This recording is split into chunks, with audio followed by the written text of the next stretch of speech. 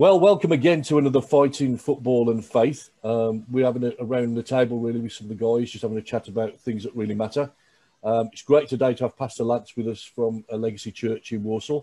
Lance has been refereeing for 25 years. Obviously, the great Peter Odemwingie, ex-Albion, and incredible striker. We're going to talk about some of his red cards a bit later on, even though he doesn't want us to. And then Jay Astley, professional boxing coach and bodyguard. And thank you guys for joining me as we just talk about some things that really stand out for guys. So I want to talk a little bit about respect on this session. So Lance, obviously you've had 25 years with refereeing different clubs and teams. Talk a little bit about respect and what it means to you as the man in the middle of the park. Yeah, gosh, where do I begin? We always say as referees, we've got stories. We could write a book about it, the amount of things that we see and we experience.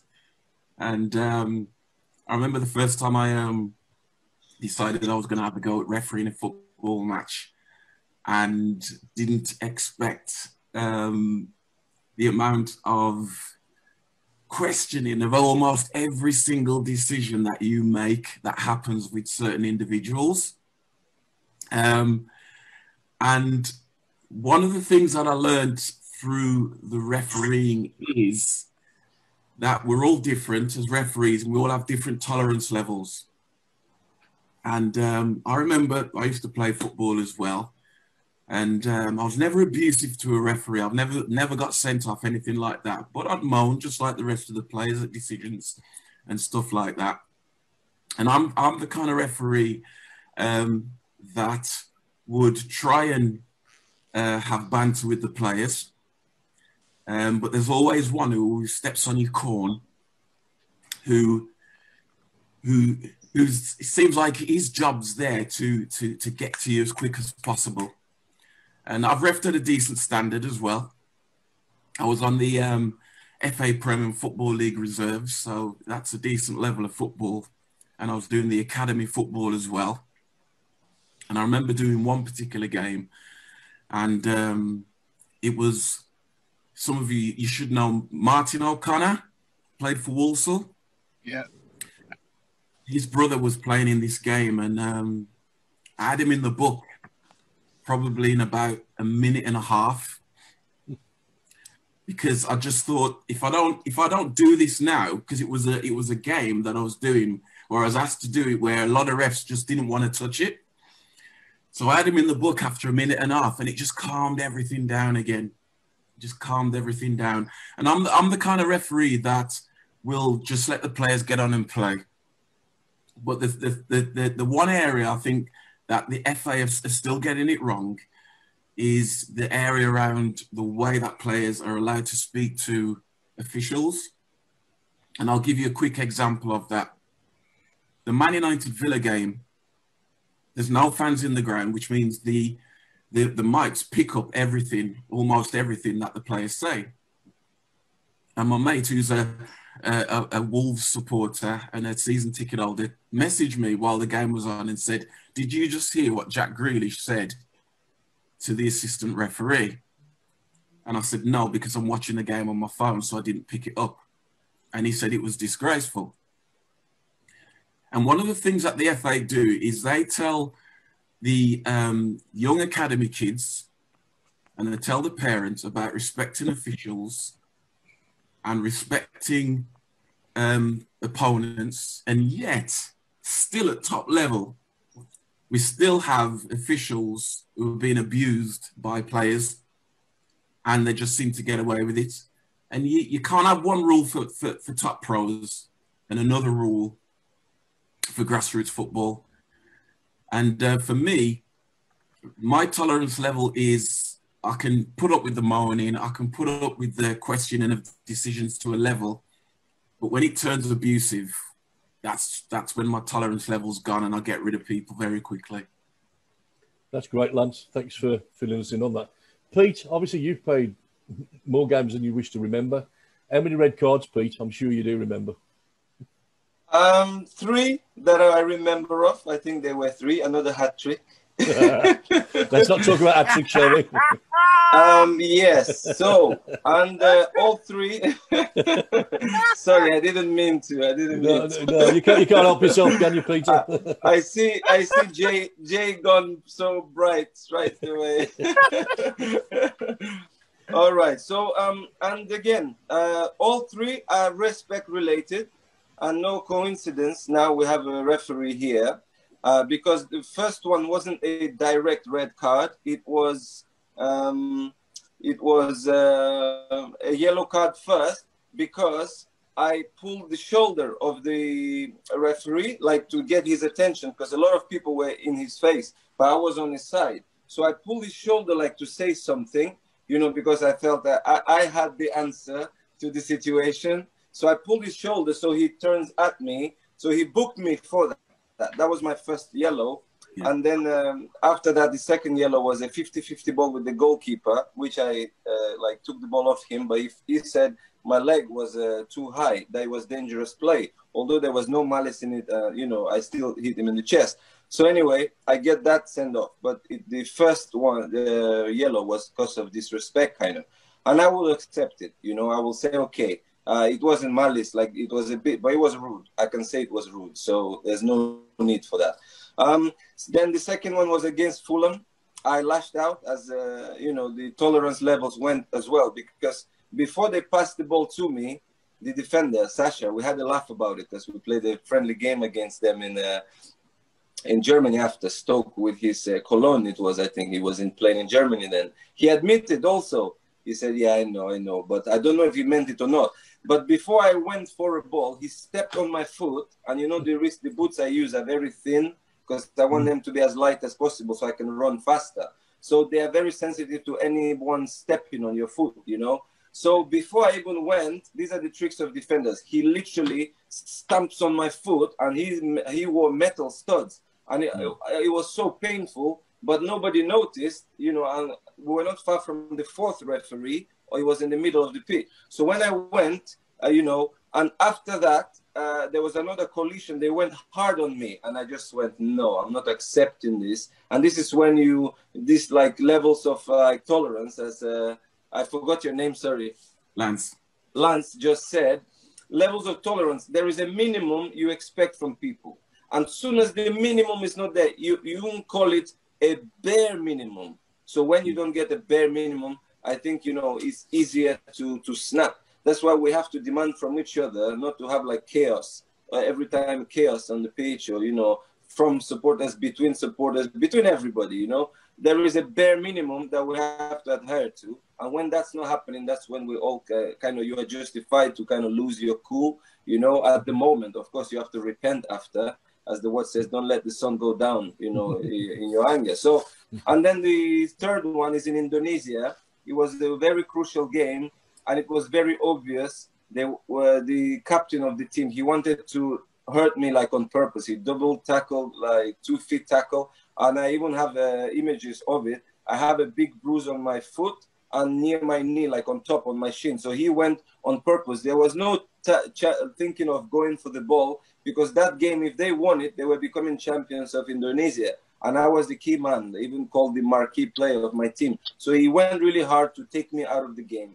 But what happened is they only booked him a yellow card. That was a red card normally, and maybe even they should suspend him for like 3 months. I'll show you the video actually. But he only got the yellow card. It's a bit corrupt, the league, you know. So it was an army club as well. They let us not have any of our fans. So there were other things to consider, you know, why I lost my head, because they didn't let us have fans. They, you know, I saw it as a plan from them to just like get me hurt so they can win the league. So that I felt like this is no respect. And I went after him like 2 minutes after. I'm like, I'm going to kick this guy. So I just run at him and lashed at him and just kicked him, you know. So, and then I get red card, I get sent off, you know, I leave, and I'm like, and inside of me, I'm like, we as players, we can't put somebody's life before any result, even if it's World Cup final. So if he hurt me, like I have children at home, you know, this is how I feed my family. I take care of lots of people in Nigeria. Like you can't go and like, you literally could end my career there. I have a fracture on I will show you the photos. I took photos of how swollen my leg was and the tackle is bad. you know, this, when you don't have a bare minimum, I think it's okay to react in one way. You understand why somebody will react. I had that with like Robert Huth a few times. You know, the ball is in the other side of the pitch, and he just like hits you like no one is there. And then we start punching each other, but the ball is on the other side of the pitch. But now me and Robert Huth were like top friends, you know. But they do things like this to provoke you sometimes. You know, a lot of things happens on the pitch where the camera is away. You know, like Zinedine Zidane, we all remember when he headbutted Materazzi. And this is like when you don't have the bare minimum, even the elite players of the world lose their head, because Materazzi said something about his family, and then he reacted, he headbutted him, and now the whole world remembers Zidane for that. But Zidane is the coolest, calmest guy you can imagine. But there are some things you just don't accept for anyone. And that's what we call the bare minimum. And respect is the beginning. You know, the Lord Jesus gave us, you know, love your neighbor, love your enemy as yourself. But okay, we are trying to attain perfection, you know, like holiness. But we are still, you know, we still have this sinful nature in us. And to control that, that's why we demand at least minimum respect. And that's why the Champions League shirts have respect on it, because it's for everyone's good. Because if you don't, there will be no order at all on the pitch, off the pitch, if we don't have the minimum, which is called respect. But thank God we are of those who seek holiness, not respect. So, but you know, we are all have a role to play, to be role models, to set examples. You know, when I was wrong, I admit I'm wrong, you know, so that that doesn't build and continue. So the younger ones don't learn, as Lice just said. You know, what's on the top level has to happen at the lower level, and it's really important to like, you know you are responsible for your actions, because the younger ones, if you're an elite, the younger ones that are making their first steps, they are watching you. If they repeat something you're doing, they might never have even a career. So Absolutely. It can go as bad as that. Well, they would say confession is good for the soul, Pete. So thanks for confessing up to those crimes. Right, I'm going to come to Jay. Obviously, contact sport, in terms of real contact sport, is boxing, and you've been in the ring many, many times, Jay, coaching, fighting, there between the ref and somebody else. How important is respect in terms of the ring? First of all, I've got to confess something, Pastor. Yeah. Something I've never shared with anybody, even though I've been able to give my testimony hundreds of times. I actually got banned from playing football at the age of 31 because I punched the referee and knocked him out. Oh, no. Jason. I've never, ever confessed it. I'm confessing it now. If you check the Birmingham County Football, you'll find that I'm banned, sign and die. Nobody could never sign me. And that was the most disrespectful thing I ever did. But I think it's about time I got it off my chest. Well done. And, it's off my chest. Man. But that can also turn into a different person. When I found Jesus, I'm a new creation. I'm not a kind of person anymore. But I think when that happened to me, I got arrested by the police as well for that offence. I got arrested by the police, and I got banned out to keep the peace in the court of law. That learnt me a lesson as well, because I had to finish playing football, and I love playing football more than I love boxing. I went back into boxing. I boxed as a kid, but into football, my love was football, because I said footballers get more girls than boxers, because we all got busted noses. So I had to go back into boxing, so I did. I then became I was fighting at the time. I then became a coach, and I think that learnt me a lot. That me missing football learnt me so much that I then took into boxing. And then telling kids, when I'm coaching kids, I say to kids that if I find out at school and doing what I'm learning to do in the playground, you'll never set foot through that door again. It's the gym. This is a human game of chess. That's what I call boxing, a human game of chess. I also share with the adults and the kids as I'm training people. Take the word lose, lost out your mouth. Out your psyche, out your brain, out your mind. And we never lose. We either win or we learn. We never lose. In boxing, you don't lose. You win or you learn. And that's a big thing you could take into life. Life in general. You win or you learn. On that day when I did that referee on the football pitch at Stourbridge, I learned. I know one day I'll get to that guy one day, and I'll be able to say sorry to him. This is what God does. He puts you in places where you can repent and really change the way you live your life. But yeah, in a boxing ring, it's not like a football referee. The referee in boxing is the boss. You know, you even play your cheek, you even swear or do anything wrong like you out. And sometimes it's so hard because you've been punched in the face. You've been punched in the stomach. Sometimes you get punched below the waist. Which is something I should do sometimes to slow people down. It happens, you know, this is reality. When you speak, I'm never going to lie to you, you know, it's reality. But respect for referees in football, I don't think it's quite right. Even though I was one of the bad people myself, it's not right. Respect for boxing referees, it is bang on.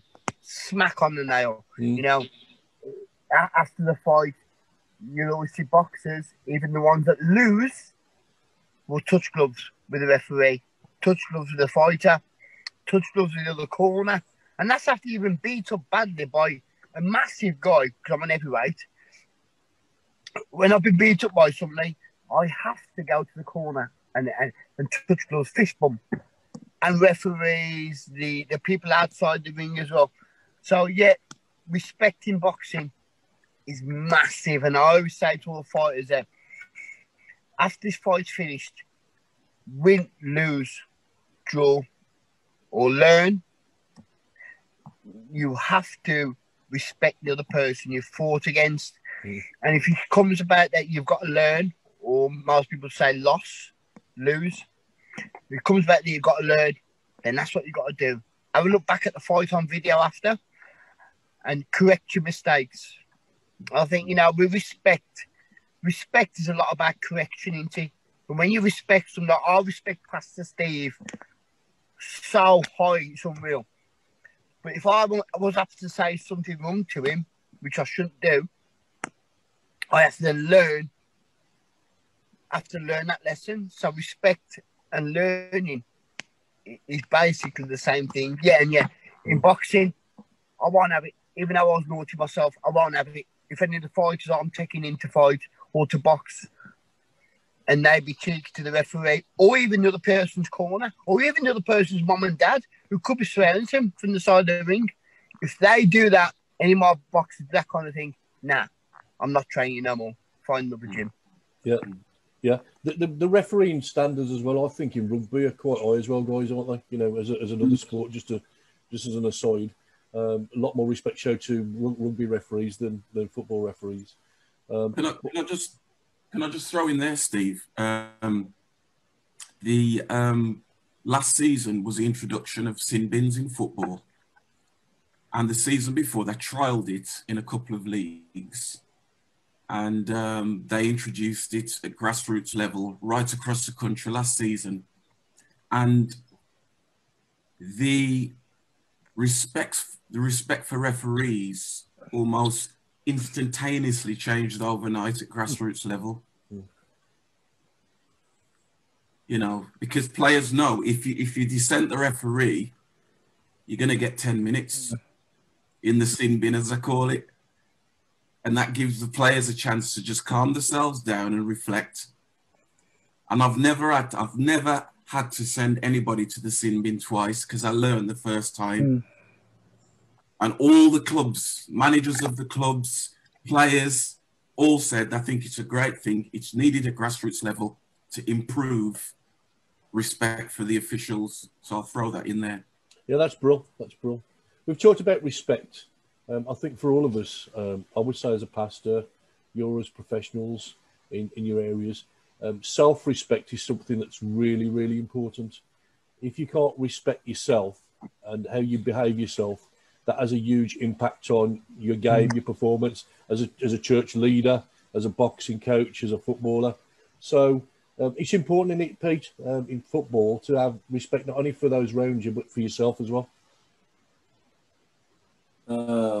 Yes, of course, because that sets standards of what you expect, and at the same time, you know, what goes around comes around. So, you know, what you sow is what you reap. So then, you know, when you set the standards of how somebody can approach you or treat you, then it's a law by itself, right? So it's a law where we have to keep ourselves, and, you know, and that's it's the substance of, you know, of our, let's say, walk, our character. So yes, of course, self-respect, because if you don't know boundaries, you cannot offer anybody boundaries either. So once you know a boundary, you're like, okay, if I don't accept this for myself, I cannot do that to anybody else. So it's kind of common sense.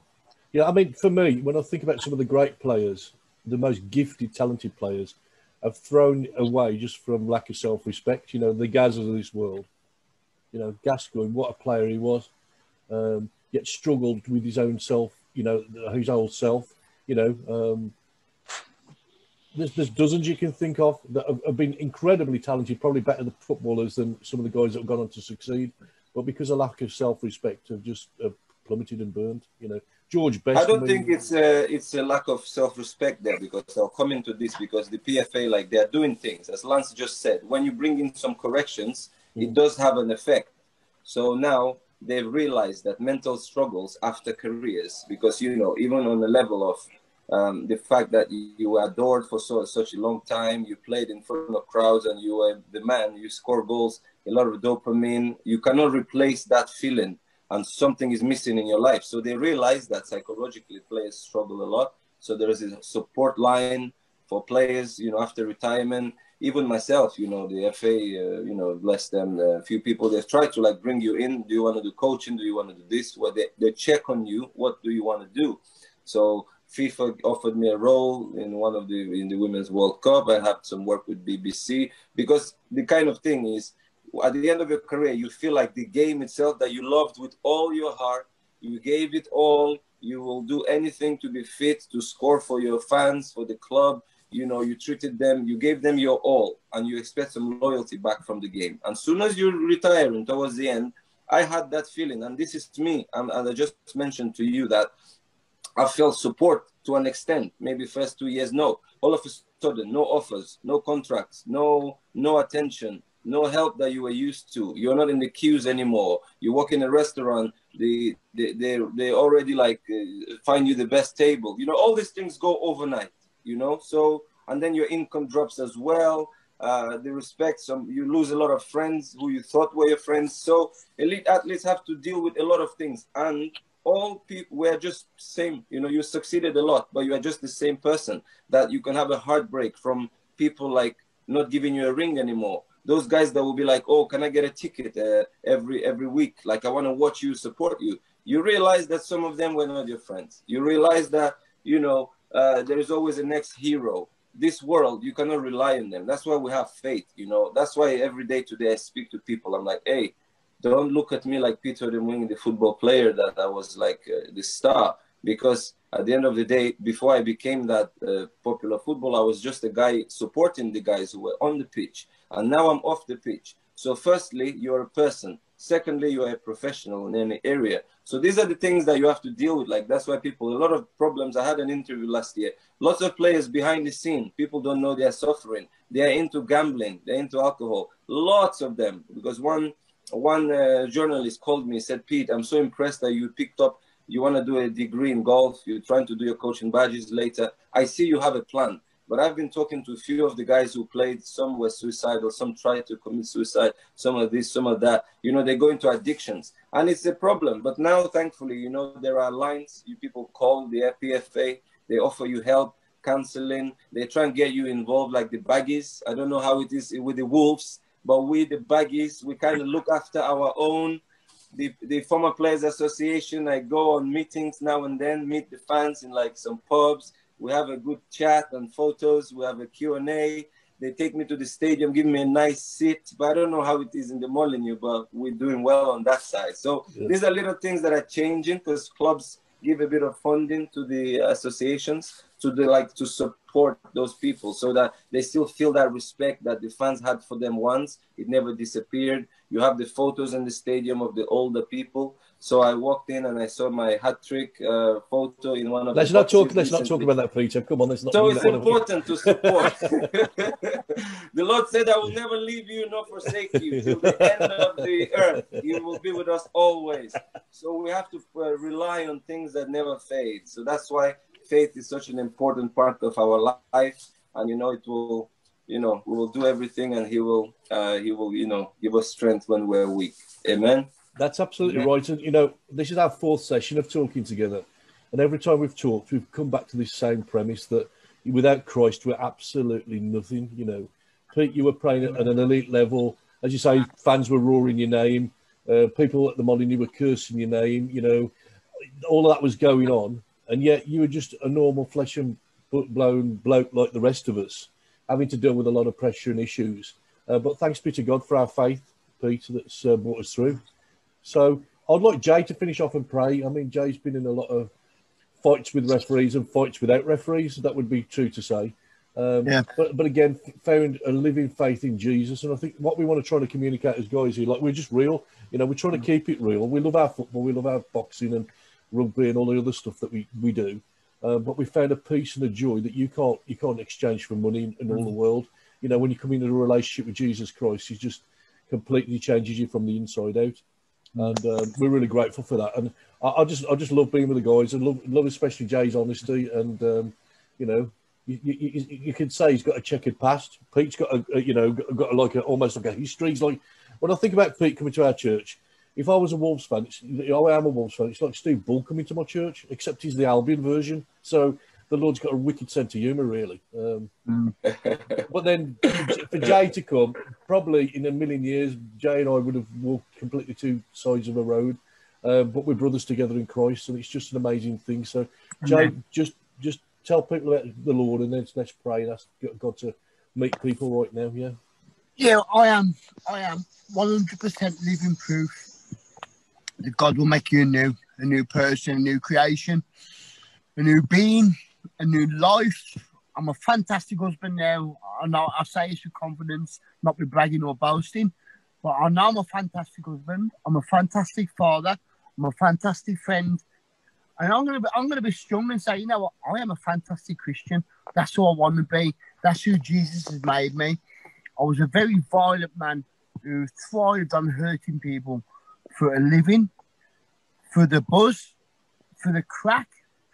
I used to love being a violent man, but Jesus made me a new creation, a new man. If anybody's watching this who wants to start that path, please get in touch with the Sedgley Church. We'll pray with you. We'll help you. We'll pick you up when you fall, and we'll push you forward when you're flowing. This is what Jesus does. He changes lives. He changed my life. He can change yours. So I appeal to anybody who wants that, who needs that, who's thinking about that, reach out. Reach out and we'll help you. I'm just going to pray for everyone now.